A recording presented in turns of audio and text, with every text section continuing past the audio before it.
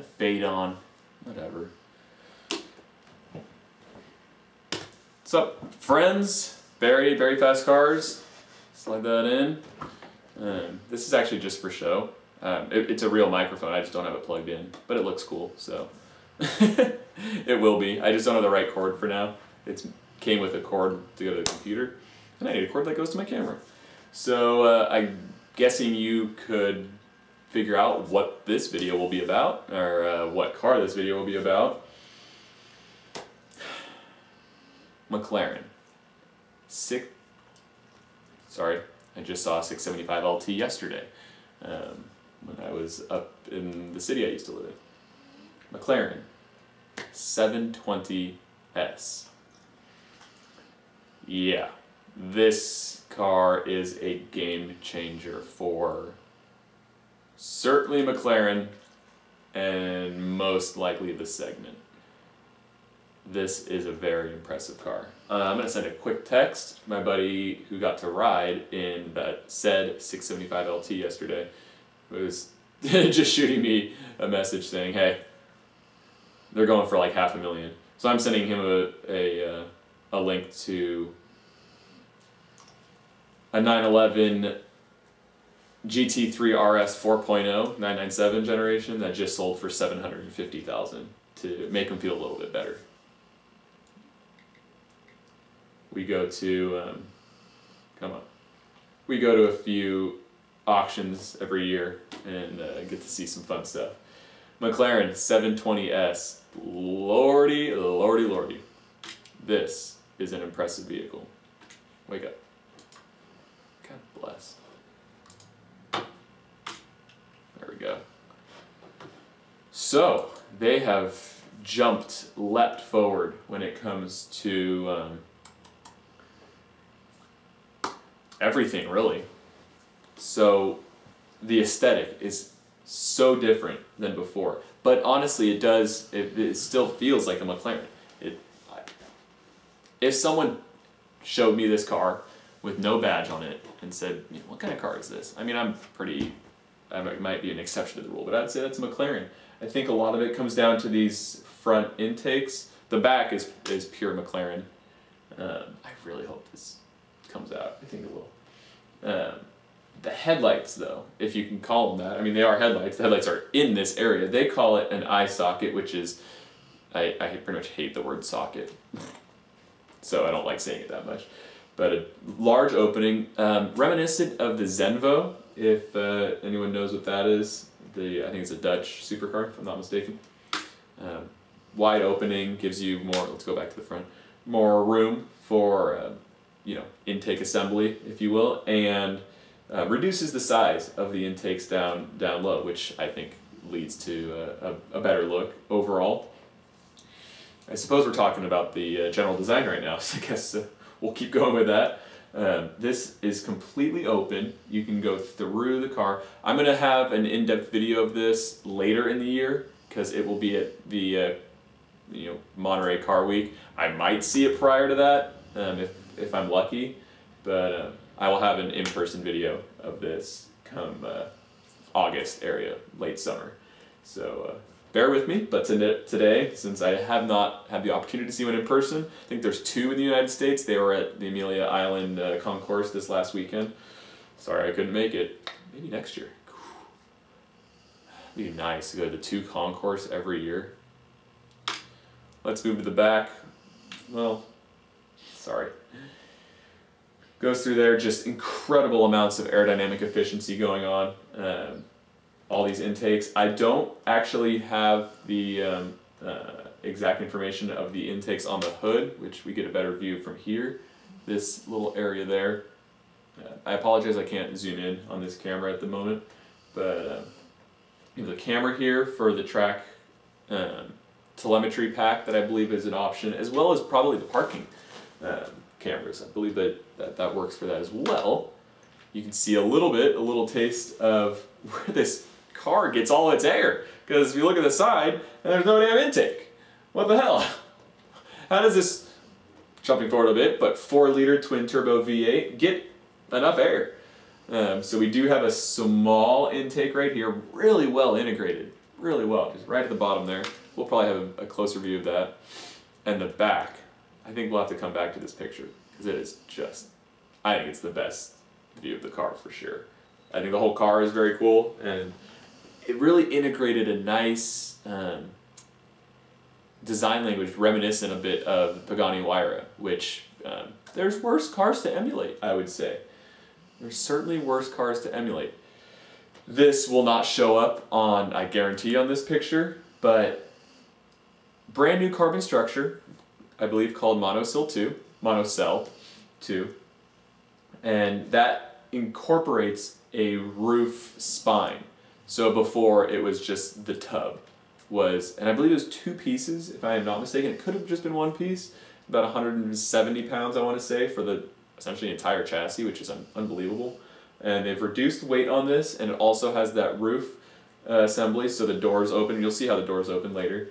And what that option gave them, and is, of course, with carbon, you can choose precisely where, how, and you know, the structure is formed to have precise outcomes when it comes to stiffness in wherever you want it, wherever and however. The options when it comes to carbon is just essentially endless. So my point is they were able to open up what I would consider the C-pillar and put glass in there. So the visibility in this car is on another level. It's very cool, and I'm a huge proponent of visibility. You know, it's nice to see the things around you, whether they're beautiful or whether they're treacherous. You know, having that kind of 360-degree visibility is incredible, especially when this thing, if this becomes a race car. On a side note, of course, the 650S GT3 is the race car of choice for McLaren when it comes to professional GT racing. There's no way this can do that. This is now in, this is Aventador area. So the 570, perhaps its replacement, maybe the 650S will last another year. The GT3, you know, category, it's going to have to be replaced by a 570 GT3. What could possibly happen, you know, if, you know, sticking on this subject for a little bit, is, you know, the MP412C came out in what, 2011? Its update was the 650S, mid-cycle refresh, if you will. And then, you know, the GT3 non-race version, you know, like the Porsche GT3, was the 675 LT. LT kind of designates that this is the sportiest version. We won't get into the low production like the HS and stuff, the 688. But perhaps there'll be, within the year, a update, mid-cycle update, because they've already had the GT, the 570S, the GT, 570 GT, and there'll be a Spider coming out soon. So maybe with the Spider, the convertible version of the 570, it'll jump to perhaps 600, you know, the 600S, which would be kind of cool. You know, maybe 620S, but I like the nice round 600. And that will have to become the GT3 car. Okay, so I did digress. I do despise that word. It's overused so much, but I certainly went off topic a bit. So here, this is a great view of the car. Nice lighting to get the full picture going on here, or a lot of it. Intakes, low temperature intakes going on up here, so low temperature radiators are behind those. Those most likely evacuate underneath the car, giving hopefully some benefits to underbody aero performance. I'm wondering what the options are when it comes to roof colors and specification. I know there's one that we've seen perhaps in this slideshow with a silver car with a silver little mark around the window, kind of cool. And you get a little bit better view of this intake assembly. I do suspect that goes to radiators. It could just be for brake cooling. McLaren, you know, drop the info. It's just a massive leap forward. No one could have expected this in 2011, that the replacement would be this drastic. What did the original car have? 562 horsepower. We went from 562 in the MP412C, which ended up becoming called the 12C, and then in turn the 650S. But the original car had 562 horsepower just over 5 years ago, and that was their first car, which was, you know, lauded as essentially amazing. It had its quirks and its, you know, they ironed those out. They're ironing those out, and this is. Thank God they unveiled this, because their Formula One team blows ass right now. Let's not get into that though. Whole nother topic. There, you can see how the doors open. They have, you know, the more or less, I think you could say, dihedral doors. I think there's another view. Yeah, look at that. That was one of the first images to leak. But yeah, the door essentially goes into the roof, making getting in and out of the car just so much easier. You can just kind of sit in and then plop right down. And I can only imagine you can use all this assembly to kind of ease yourself into the car. So for all you old folks, you know, picking up a 720S might not be a bad option. The gentleman we met, I didn't meet him, my friend met him, that had the 675 LT, he will most likely be selling it within a year to pick up his 720S.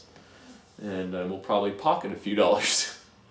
To be rich and famous and wealthy. Maybe not even famous. Keep it low key. We have, I don't even remember, I think they're saying this car is double the aero efficiency of the previous generation car, which explains its 212 mile/hour top speed. Unbelievable. Beautiful little taillights, I love them. They're just right in between the like P1, which is really dramatic, which looks cool, don't get me wrong, I like the P1 taillights, and the, you know, just the kind of slits that were on the previous, you know, 650S, 675 LT. Just a nice, subtle, really elegant taillight assembly, massive amounts of ventilation going on back here, because this 4-liter V8 makes, okay, well, bear with me, 720 horsepower, PS. What I've noticed, someone can, you know, perhaps break this down a little better for me, for us. There's different ways to measure it, you know, different standards throughout the world, but it generally sounds to me like, or seems to me over the years, that the PS correlates to what the Americans use for horsepower.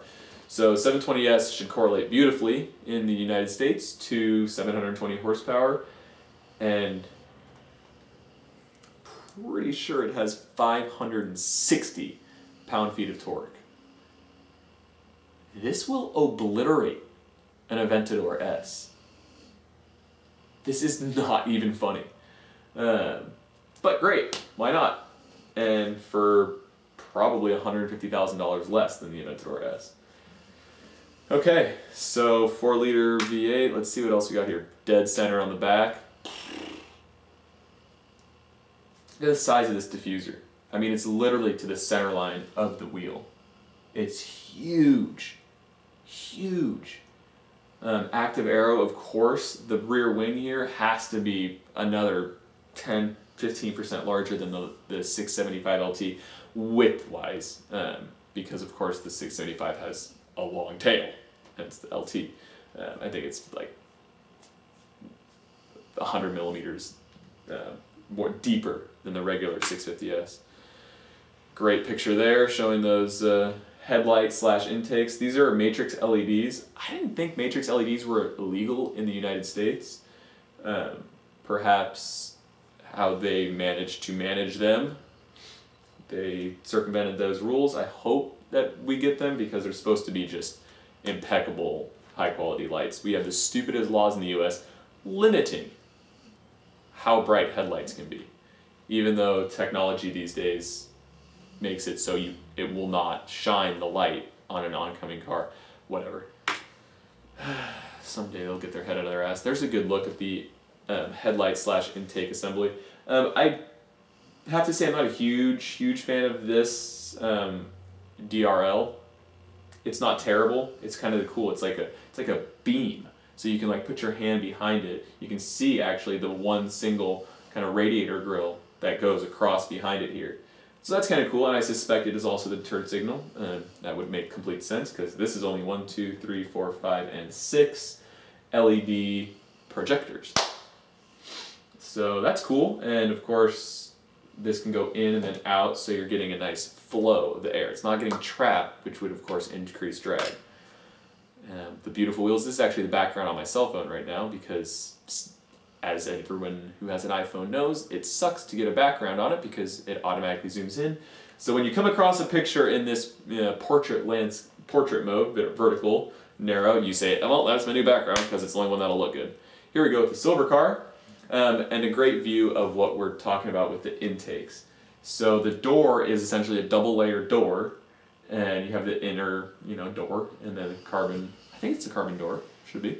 A layer out here, you reach in, and that's where the door handle is. I love that. I love hidden integrated door handles.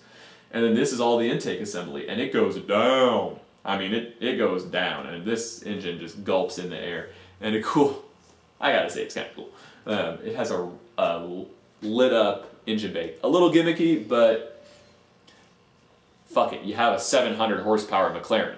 You can have a red light in your engine bay. It's not a Supra. Not that I don't like Supras. So there's the silver. This probably doesn't come out very well, but it has just like almost a pinstripe going on the A pillar to C pillar kind of swoosh line there. Beautiful wheel design. I'm a fan of those. And yeah, some darker pictures. There's a good light picture, and that shows the intakes because you're at a perfect angle to kind of see how deep in those side intakes go. It's mighty impressive. There's some dog ears right here. Get back in your bed. Go. And hey, my buddy just texted me back saying, wow, yes, $750,000 Porsche. Yep, so that's that. 7-speed dual clutch transmission, of course. I don't know who builds their transmission. I understand Ricardo builds the engine, engine manufacturer, transmission manufacturer. They're pretty integrated in the supercar scene. They make the transmission in the Huayra. They will make the transmission in the what's now called Aston Martin Valkyrie, but with the tie-up with the Red Bull race team. These are some good pictures, actually. Look at how wide that mofo is. What? Yeah. That wouldn't be a good bad background on my phone either. I think I like the other wheels better though. There's the wing. You can see how large it is. Look at that section. And just tons of carbon fiber. This car weighs well under 1,400 kilograms dry. It weighs well under 3,200 pounds with full fluids. Fluids meaning, air conditioning fluid, refrigerant, oil, the oil for the brakes, the oil for the engine, oil, I think those are the only two oils. Yeah. And, well, there's probably some other pneumatic fluid going on in the car. This thing is powered by pneumatics, so fluid for that. And that should include a full tank of gas. 720 horsepower. Let's just say 700 because it's easy math. Because then it gives us a little bit of leeway. So we'll say 3,100 divided by 700 equals 4.43 pounds per horsepower. That is absurd. That is almost half of a Porsche 911 Carrera. Too much. There's the engine. Look at that fucker. Look at these exhaust manifolds, which I suspect that's what those are. It only makes sense to me. Yeah, now a little increase in displacement, 4.0 liters. A great little cutaway picture there, so you can see the chassis inside here. It kind of dead ends, this is where the chassis ends, of course, but there's going to be what I suspect are either aluminum or steel crash structures that are bolted to this, and it gives like a place for body panels to be mounted as well.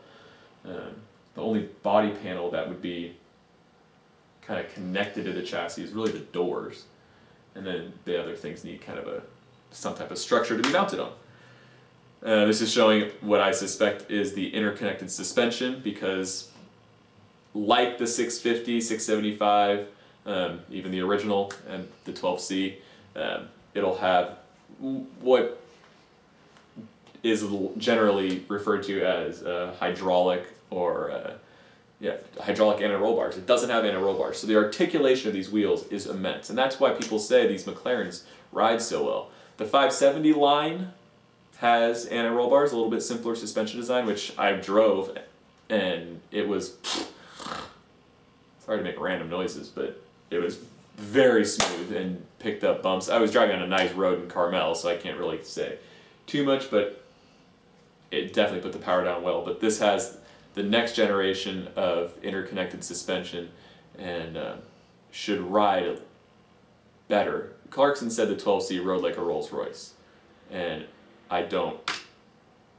It won't surprise me. Oh, that's right, the interior. I mean, obviously it has an interior, but the coolest part of the interior, let's see if we can jump to it.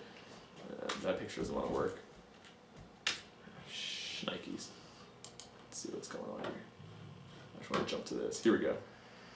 Oh, check this out. So we have the gauges, just a screen. I mean, that's where we're at these days, and it saves weight, so why not? It's a mobile screen, and when you don't need all this hoo-ha on the screen, because who this day and age cares about the temperatures in their engine? Honestly, you buy a $400,000 McLaren because you expect it to work. You don't get to know the temperatures. So it tucks away and becomes essentially like a a nice, somewhat fancy. I hope you can see that. I apologize if you can't, but gear, tachometer to what looks to me like an 8,000 RPM red line, speed, and green, red, blue. Blue will mean you're at that 76, 7,800 RPM area. Shift, motherfucker. It's really cool. It's really freaking cool. Look at that cockpit. Look at that steering wheel. I love the simplicity of their steering wheel. We have what I suspect is the lift system on the right here. I've seen Shmee's videos, Shmee 150 with his McLaren. I think that's where it's located. Just a great cockpit. You have the two vents. This is actually a vent, if I'm not mistaken, and would essentially be the vent for the passenger, because they have one, but really hidden. Nice kind of amalgam of the 650 and the P1 interior. Transmission controls there, drive, neutral, reverse, hazard lights, start engine. I think this is raised slightly, so it's a little more in view. And then this is the dynamic control panel. They have a special name for it. Sorry, I'm forgetting what it is, but yeah, it's like right there. Boom. Okay. Well, I want sport. I want like normal road use. Any other good views? The seats. This gives you a view. You can see. Well, it gives me a view. I hope it gives you a view. How much glass there is. Glass on the roof. B-pillar, if you will, and then rear quarter glass, and then there's the hatch glass, and then the opening in that, you can see it there, yeah, for sure. The opening in that C-pillar, it's unbelievable. It's so cool. I really hope I can drive this later this year. I would kill to drive this car. I wouldn't kill anything. I'm vegan, so I ideally won't kill anything. Here's some pics at the auto show. This is Car Scoops, so they took some great pics. Oh, I can't wait to see it in person. My buddy who I was talking to rode in the 675. We want to see it in person to make final judgments. But I do like the video or the views I've seen so far. And that's it. That's all I really have to say. We have a new McLaren, 720 horsepower. The all-conquering 720S. Lottie lottie. What is the world coming to? It's so damn drivable. Alright, well I gotta get up to turn off this camera. But thanks guys. Till next time. Barry out. Peace.